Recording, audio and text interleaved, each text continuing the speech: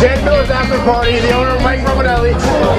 This is what goes down. Oh my God. This is what goes down. Oh my God.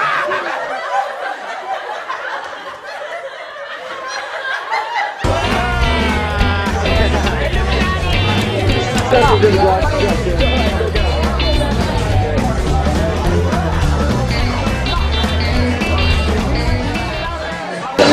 Foodsport.com, we were at Dan Miller. Take a look at Dan's hand. Yeah, just fought David Maya at UFC 109.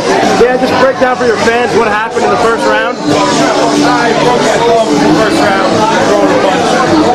You have any pins in it? What they do to it? Yeah, I had pins inserted the other day, and temporary cast, and then I'll get it. How long are you going to be out for? They'll have me out probably for about 8 weeks. 8 weeks. And what's next for you right now? What's that? I have no idea. Yeah, the UFC wants me to do. I'll fight anyone, anytime. I'm here back. I don't want to get a win. Anything you want to say to your fans? What's that? Anything you want to say to your fans? Nah, just keep watching. Sorry about the last fight. Well, we know you're gonna be back, Danny. We look forward to seeing your next fight. And no matter what, though, sounds it up. It was a great fight either way.